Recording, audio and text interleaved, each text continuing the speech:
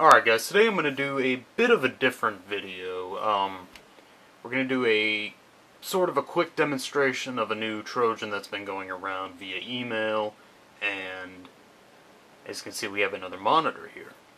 And we're going to be monitoring, get it, network traffic. We're going to be trying to find out what this malware is trying to connect to, where it's downloading from, what it's trying to do. And to accomplish this, we have two PCs. Of course, we have the malware laptop. Then we've got a second computer running Wireshark. And we're able to pick up the network traffic because both of these are hooked up to a hub, which is then hooked up to a switch and then to a router. And the nice thing about hubs is that although they're slow, they forward every single frame that goes into it out every single port. So you're able to monitor very, very easily. So let me go ahead and open the example email. This is what somebody would receive, and you would probably prefer watching this in HD.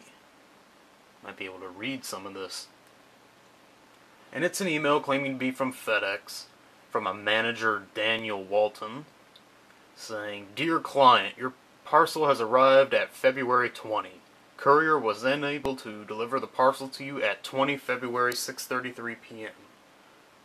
To receive your parcel, please print this receipt and go to the nearest office. Best regards, the FedEx team." Okay, so we'll go ahead and print receipt. Oh, is it not going to let us download? Come on.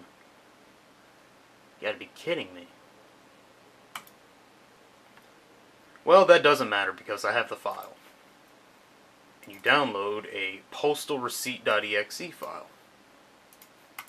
.exe.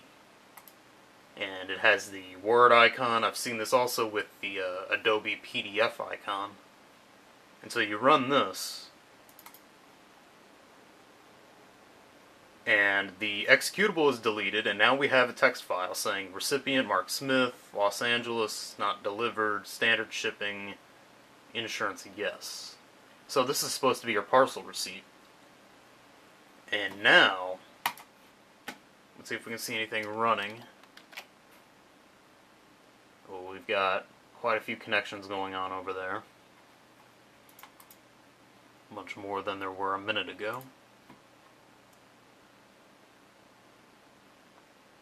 See if we can find a offending process. It is getting something over there on the right.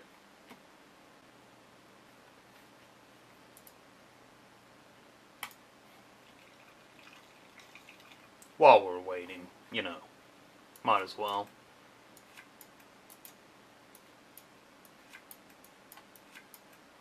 Look at all of those TCP connections. It is downloading something over there. I just know it. That's enough of that. Go ahead and close it. And now we look on the bottom and see a little shield icon. Now what could that be? Well, let's try to open the web browser. Uh-oh. Security Defender Firewall Alert. I'm going to go ahead and change the camera angle here. As I was saying, now we have this Security Defender Firewall Alert going on. Uh-oh. It's going down now. It's telling me to activate or stay unprotected. We'll go ahead and stay unprotected for now. Obviously, we're not seeing anything pop up. Solitaire is infected. Ooh, activate. Whoa, okay, so now we are getting somewhere. We'll purchase later. So I guess this is a new rogue called Security Defender. I'm not sure if I made a video about this earlier. I think it's similar to that Win Server Defender that I reviewed, but I could be wrong. Anyway, here it is. We got all caps on here. We got start scan, update now. This is all very basic stuff. They've been following this scheme for many, many years. It's the same layout all the time. No other languages.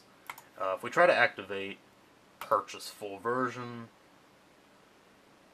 we are taken to a payment page asking for $89.95 this time. And it's a review from Internet Magazine saying, in terms of worms and spyware, but also Trojan, Security Defender can hardly be beaten. That's fantastic. Okay, so we tried to add premium support 24/7 and it's breaking the page.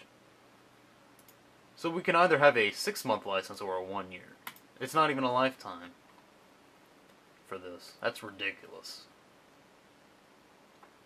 And right now Wireshark is blowing up. I know you can see it a little bit on the right, but there is quite a bit of traffic going on right now. Anyway, let's go back, close. Let's see, what else? Well, obviously Internet Explorer is blocked. And Solitaire is blocked. And Task Manager for sure is blocked. Okay, so we can't run anything. We can't open Internet Explorer. We have something called System Security Alert telling us to block not a virus adware win32.whi. What are we gonna do? Well, I haven't really done this before and kind of feel bad for saying it, but you'll have to check in next time when we try to remove this. Yeah, that's pretty awful, but next video I'm going to try out a new, well, sort of a new method of removing different types of malware called Windows Defender Offline. So, we'll check in later. I promise within a week. I hope.